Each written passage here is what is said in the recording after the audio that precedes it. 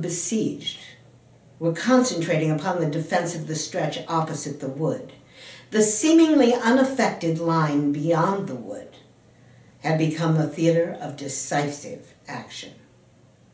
Here, the defenders' front was sparse and scattered. Everyone who could be spared had hurried away to the south. Just as the man at the weir had lowered the water almost to the bed of the ditch, the ants on a wide front began another attempt at a direct crossing like that of the preceding day.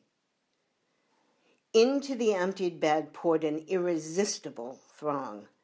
Rushing across the ditch, they attained the inner bank before the Indians fully grasped the situation.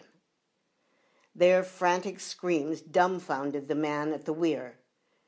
Before he could direct the river anew into the safeguarding bed, he saw himself surrounded by raging ants. He ran like the others, ran for his life. When Lady Leiningen heard this, she knew the plantation was doomed. She wasted no time bemoaning the inevitable. For as long as there was the slightest chance of success, she had stood her ground, and now any further resistance was both useless and dangerous.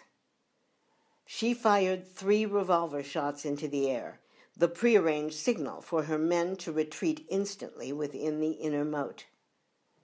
Then she rode towards the ranch house.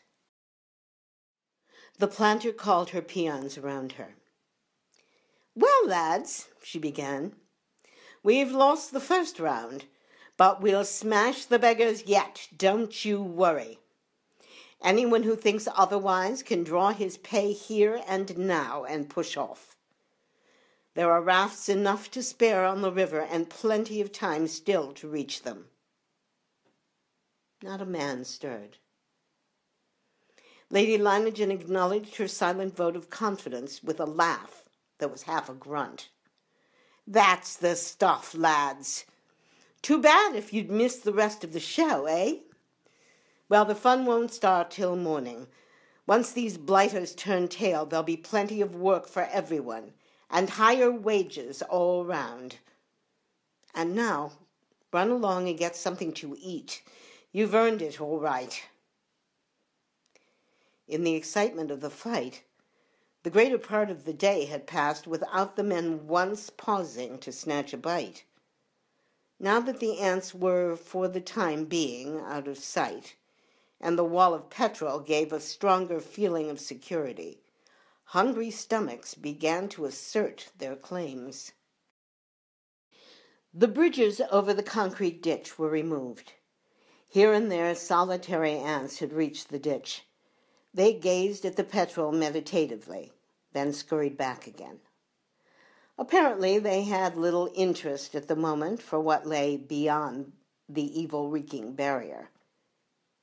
The abundant spoils of the plantation were the main attraction.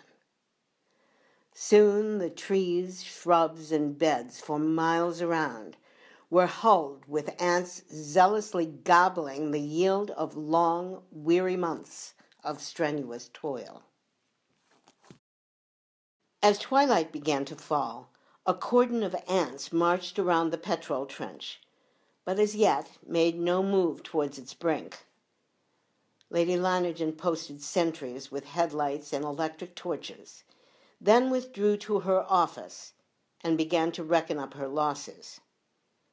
She estimated these as large, but in comparison with her bank balance, by no means unbearable. She worked out in some detail a scheme of intensive cultivation which would enable her, before very long, to more than compensate herself for the damage now being wrought to her crops. It was with a contented mind that she finally betook herself to bed, where she slept deeply until dawn.